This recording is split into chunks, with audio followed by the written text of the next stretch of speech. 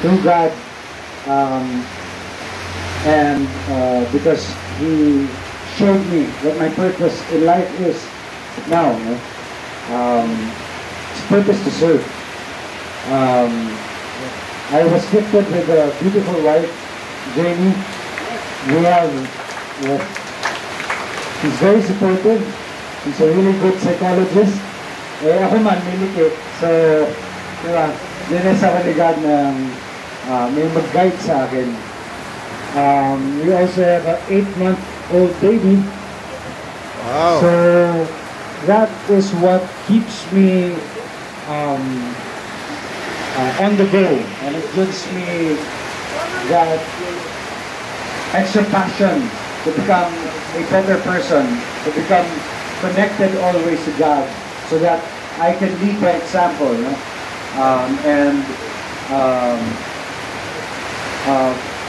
Jesus, God, will and forever be in the center of me and Jamie's and my family's at first, above all else, above service, because I believe that He will guide us. No? In the Bible it says that Bishop, help me with this, Psalms 19:5 then, or 5:19, a lamp to, the word is a lamp to 119. your feet. 100, yeah, a lamp to your feet and the word is a lamp unto my feet and a light unto my path. Psalms 119, no, verse 105. Thy word is a lamp unto my feet and a light unto my path. Thank you. Kasi it is always when you say something from the Bible, it always has to be correct. You cannot make it walang dagdag, walang bawas yan eh. Magagalit si God sa atin yan. So first of all, again, na-introduce ko yung sarili ko. I want to share a little bit of my story, background. I grew up in an okay family, kind-loving family, but my father was a very strict father. He used to be, he was an army man, a military man. He served in the Korean conflict. He fought during the Korean War. And he was, yes, blessing too. And yung mom ko naman, she was a good woman too, but very strict. Grabe yung corporal punishment. Pag kumain kami, 5 minutes. Hindi, 15 minutes. Pag maligo, 5 minutes. Lahat kalkulado. So, at a very young age, even if they supplied me with all the needs, all the wants in life, I still wasn't happy, because eventually, when I got a bit older, I wanted to get away from home. So I did, and I rebelled. I had it my way, or the highway, always. I had that king baby mentality. I forgot about God. I was my own God. And yes, I entered show business. I had the money, I had the wealth, but I wasn't happy. A lot of things were lacking. I had many cases. I had so many encounters with the police. How ironic that I am part of this organization. It's siguro this is the purpose talaga, no? Anyway, so nag-drugs ako. Eventually naging alcoholic, and then I hit rock bottom. God took away everything. He took away my mansions. He took away my cars. He took away, eventually, mamatay din tayong lahat. So he took away my father and mother. So naging orphan ako just recently in 2017. So I had to stand on my own. And that's where God entered my life. No? After being in jail for a month plus another month, kasi different cases eh. May case ako sa Quezon City and one in Pampanga. No? This is not detention, real jail talaga. It was pretty tough. And when I was there, may mga leaflet about God, and then very timely, because Bishop, he was talking about the story of Solomon, and dun sa leaflet, nakasulat doon yung story niya, and nasa Book of Ecclesiastes, diba? It's about wisdom. And I was praying and praying, because of my bad behavior, walang dumalaw sa akin. I was hungry, tira-tira ng pulis yung pinakain sa akin. Trinato ako ng parang aso, which I do not regret. I am grateful that that happened, because of that experience,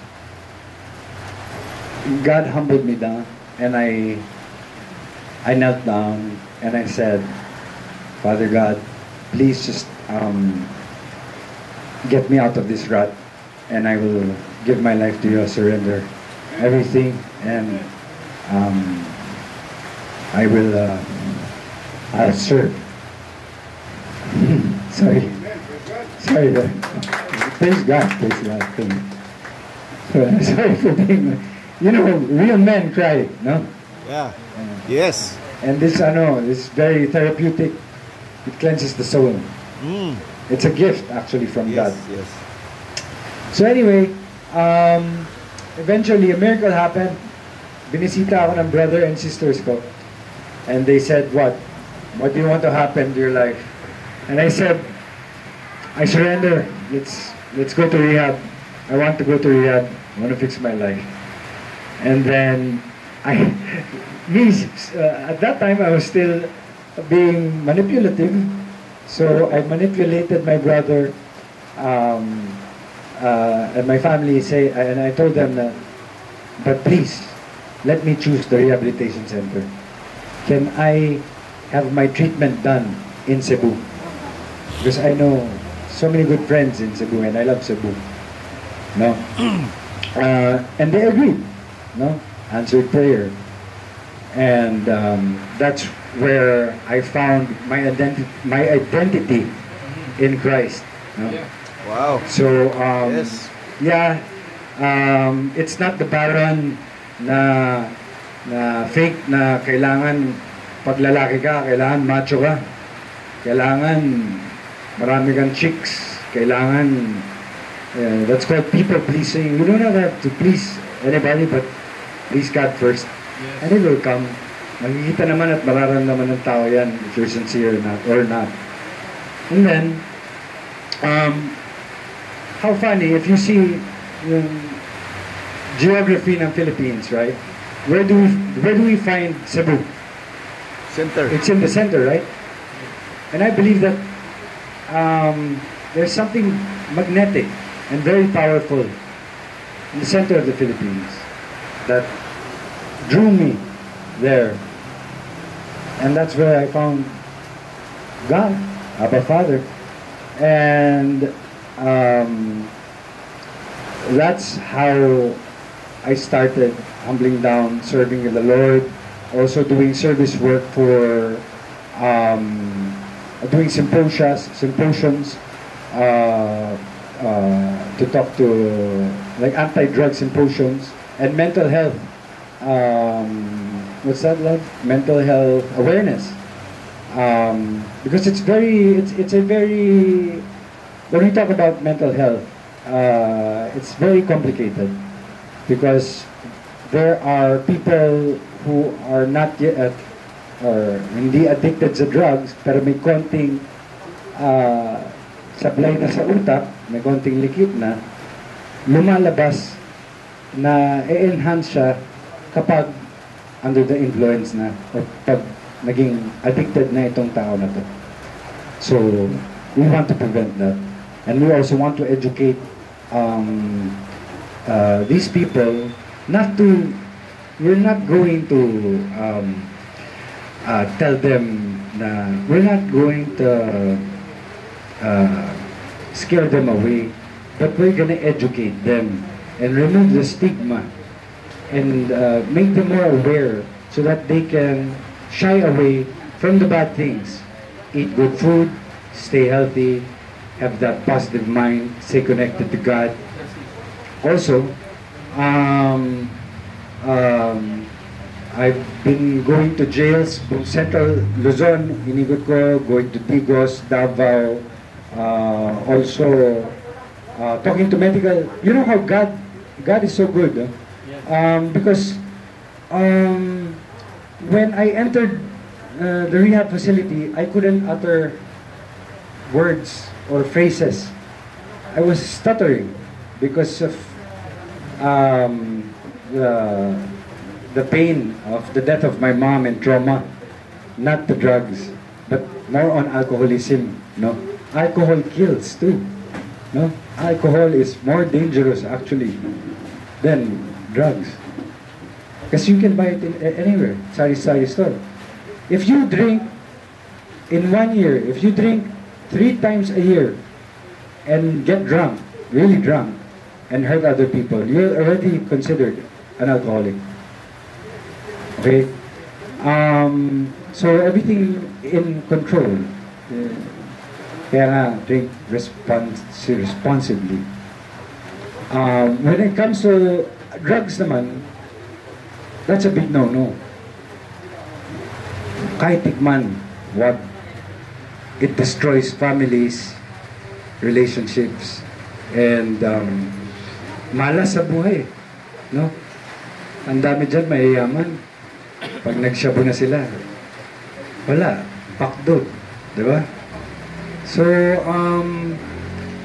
yung akin lang na-bless, since nung nag-rehab ako, I committed my life, twice a week ako nagba-Bible study, nag-connect ako sa Maranatha, and then nag-connect rin ako sa my fathers. I'm also connected sa CCF. I know sina Paul, Tanchi. I also know sina Pastor Ito and Pastor Peter. And sa Victory also, I know the elders there. And they're the ones who actually guided me. And I'm so grateful na nakilala ko sila. You know, God is so good. Amen. Praise God. So, eventually, after 4 months in recovery, that was the time that I started doing symposiums and talking to people.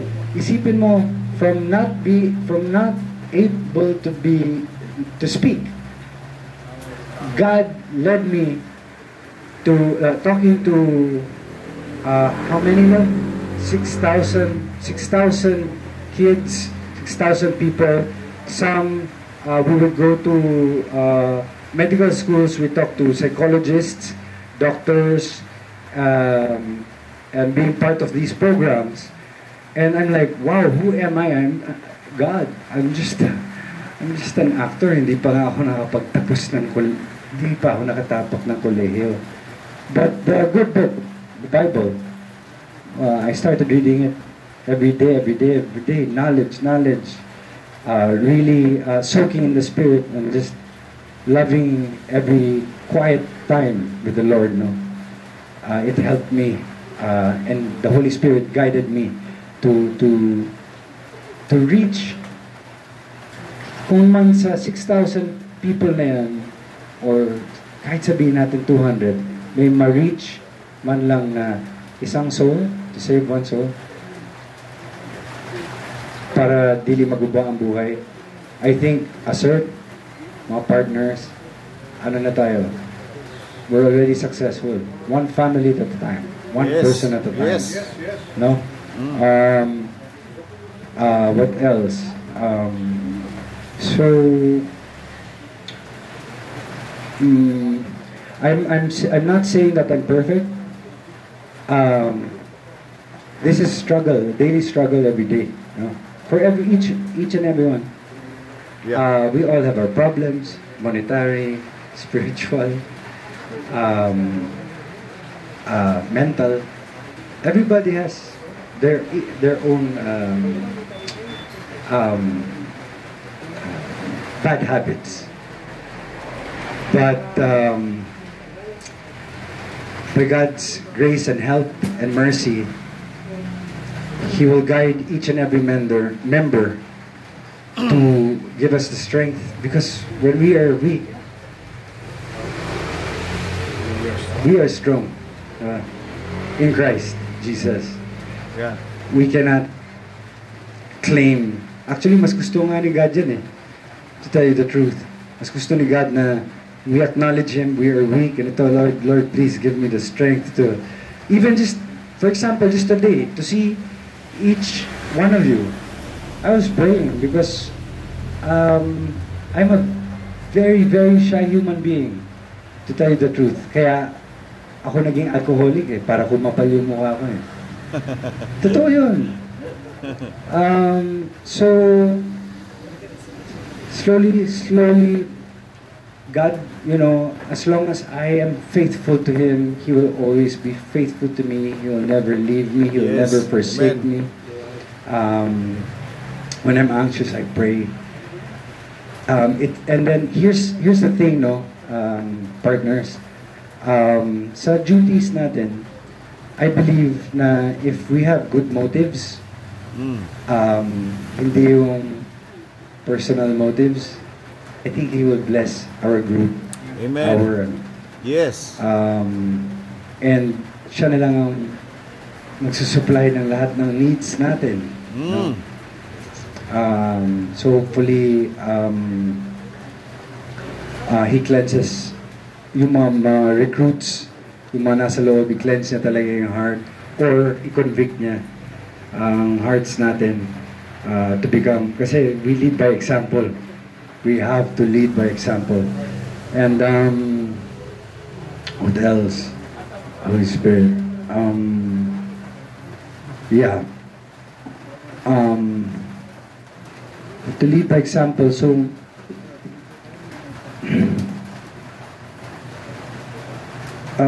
sorry, brain fart. Yeah, that's why don't ever take drugs or alcohol. Brain fart. But I just wanna also add that everything we do is for Him, all for Him. Not our hashtag should be less of me, but more of Him. Amen. For His glory, for His Yes, glory. yes. That's what I wanted to say. Thank you, Holy Spirit. There you go.